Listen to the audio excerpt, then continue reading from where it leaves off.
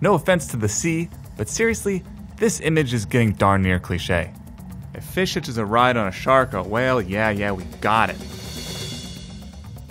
The fish is called a remora, but it's no cliche. It's actually far more fascinating than it lets on. If you guessed that the remora attaches to other creatures with suction, you'd be right. What you might not know is that the fish isn't suctioning with its mouth. The remora's suction cup is on the top of its noggin.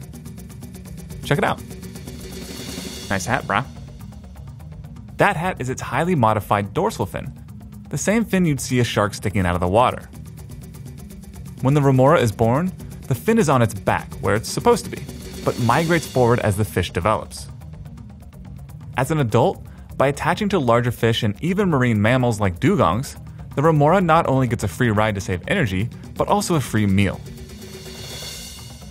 If it's stuck to a carnivore like a shark, after an attack, it'll gobble up the clouds of flesh. With its less aggro hosts, it probably intercepts parasites that fall off their skin. Things like tiny crustaceans called copepods. The thing is, models show remoras can slow down their hosts significantly. That and they can end up rubbing their hosts raw. So while fish and rays don't seem to mind the remoras, these suckers might in fact be parasitic. Like, come on guys, ever heard of a personal bubble?